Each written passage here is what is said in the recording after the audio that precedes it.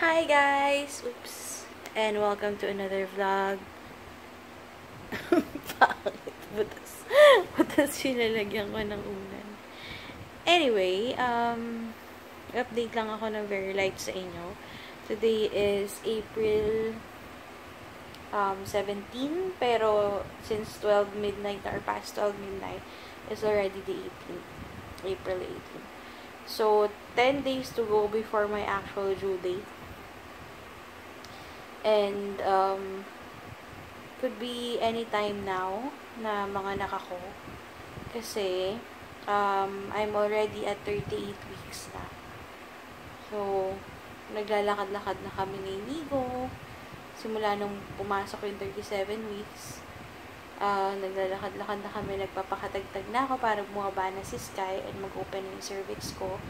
Hopefully, it's been, yung last IE ko, closed pa yung cervix ko. That was a week ago. And then, tomorrow, meron ulit akong IE.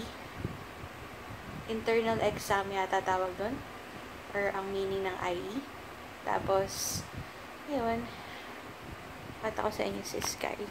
Siyempre, nasa tiyan ko pa siya, di ba? Ayan. Hello, baby girl. When are you going out? When are you coming out? So, kinakanta ko siya na, I'm coming out. I want the world to know. Gotta let it show. Charot. Ayun. So, nag-walking-walking na kami ni Inigo. Nakakatuwa kasi masakit siya. Ang pain na nararamdaman ko is sa may cervix or pelvic. Yung bone ba, ito yung keme.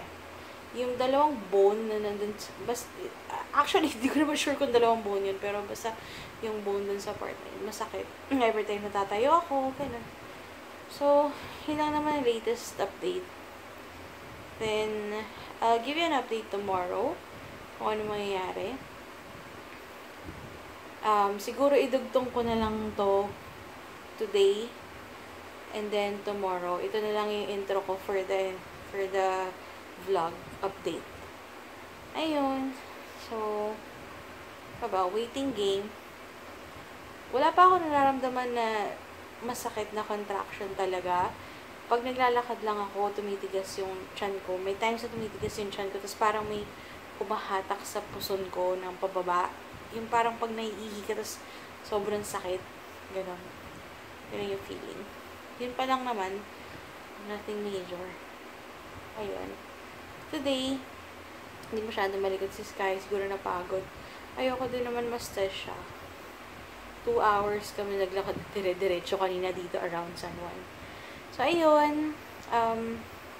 Tugtong ko na lang to tomorrow. 3 minutes na ako nagsasalita. So, I'll see you tomorrow or insert tomorrow's update.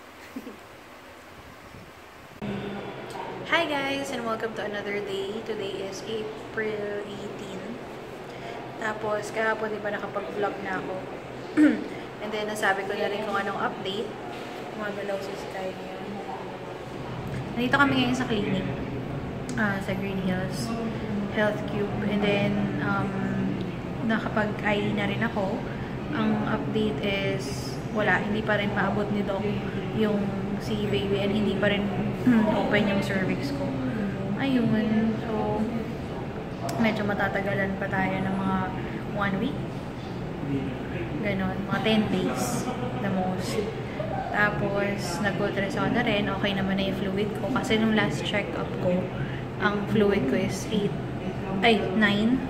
And then ngayon naging 11. So, mas dumami na yung fluid niya sa loob. Tapos, hindi ko pala natanong kung, ano ba sabi nito? Close pa yung cervix ko. Hindi ko pala natanong yun. Or, kung ano man. Mamaya, i-clarify ko ulit. Kasi, babalik pa kami ulit dito sa loob. Dito yung office nito. Para, dun sa result ng ultrasound. Ayun. So far, so good. Still waiting. 1 week kami naglakad-lakad pero hindi pa rin siya bumababa. So, gusto pa na mag-check-in is Sky ng matagal dito sa chat ko. Ayun. And then, ano ba ang possibility for CS? Well, kapag lumaki ng sobra si baby or hindi siya kasya sa cervix ko paglabas, we'll see. At least, ang maganda doon is we'll still try to do a normal delivery next week or next week. So, ayun. Yun lang naman ang latest, guys. Update ko lang kayo ulit later. Okay. Bye! Hi, guys! And welcome to another day. It's April 19. Grabe yung haggard ko. Tsaka nakikita niyo yung view is pangit. Tapos, ito pala si Sky. Hello, baby. Anyway, today, nagluto lang ako ng spaghetti para sa isang barangay. Charot. Pero, madami ako nalutong spaghetti. Tapos, ang plan for today, actually si Inigo wala pa. Nagpunta siya ng SSS tsaka PhilHealth. Tapos, ayun, may nasikaso lang siya doon. And then, what else? Mamaya, pupunta kami ng Parenting Emporium. Dalhin ko kayo doon, kung ano yung tsura doon. And then, pakita ko sa inyo kung ano ang mga pwedeng mabili doon and everything. Tapos, tingnan natin kung makakabili na kami ng bed. Or, basta yung pang portable bed ni Sky. Tapos, sasama pala ng ano ko ngayon. Ang sakit na lalamunan ko. Para akong sisipunin. Huwag naman sana, please. Walapit na akong mga knuckles ko po. I cannot afford to get sick. Tapos, after naman, punta kami ng Mega Mall to check the car seat. Ewan ko lang kung matutuloy kami, pero hopefully, makaalis kami. And then, yun na lang naman kasi yung kulang car seat, tsaka yung car seat and also yung portable bed. Ayun, balikan ko na lang kayo later, guys, KKK. Bye!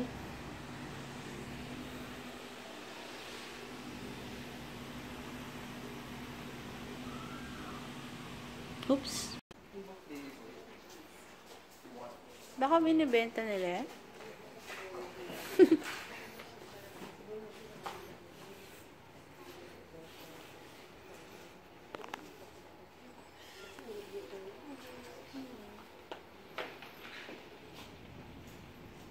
Hello! So, mukha ko nyo na naman nakikita.